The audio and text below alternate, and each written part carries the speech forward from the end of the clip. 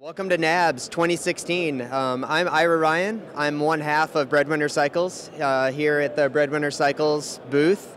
And I want to talk to you guys today about a new bike that we're presenting to the show this year. It's called the Goodwater.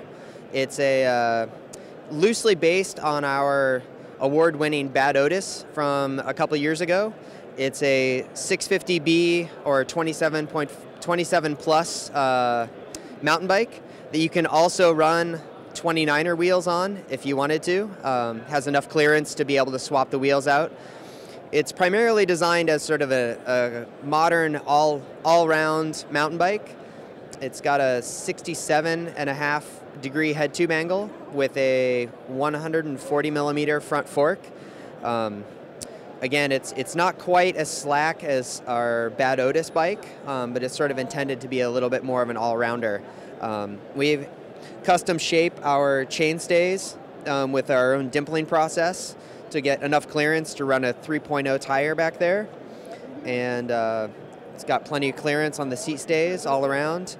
The big thing that we're excited about, well, besides just the whole new model this year, is also our through axle dropouts that we designed in-house and we make with our own stainless steel inserts.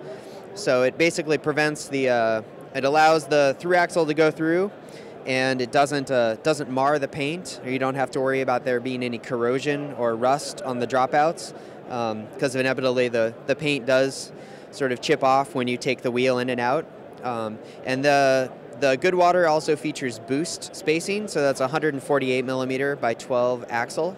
On the brake side over here, we have not only is there a stainless insert for the dropout part, but we actually machine in-house some small inserts for the disc brake caliper, so that's also stainless and masked, so that also prevents the paint from chipping off. Yeah, so we're pretty excited about that new design. We think it looks a lot better and offers a nice slick design.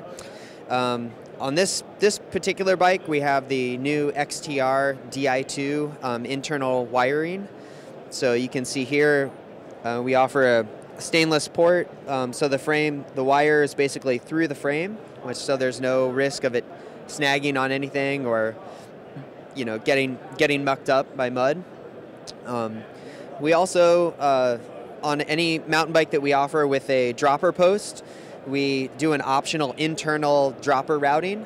So it's basically through the frame and then comes up through the seat tube. And if you want to look at the seat here, we'll actually show, pops up pretty easy. And then right next to that on the down tube, we also have internal routing for the rear hydro line. So that it's a fully brass tube that goes all the way through the frame. So you don't have to fish the hydro line through. You basically just push it in and pops out the other side. Kind of follows the chainstay really well, so you don't have to worry about it clogging up or getting stuck in the tire. And yeah, we're pretty happy to have Chris King's new boost hubs on this particular bike. It's a new design that they've come up with. I personally think that they're very elegant, and yeah, NV rims, so the bike is pretty light for being a pretty big tire on there.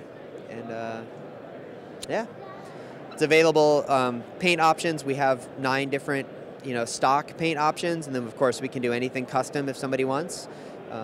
Yeah, this particular bike as it sits with the NV wheels and the XTR Di2 is $8,800, and we'd love to sell you one today.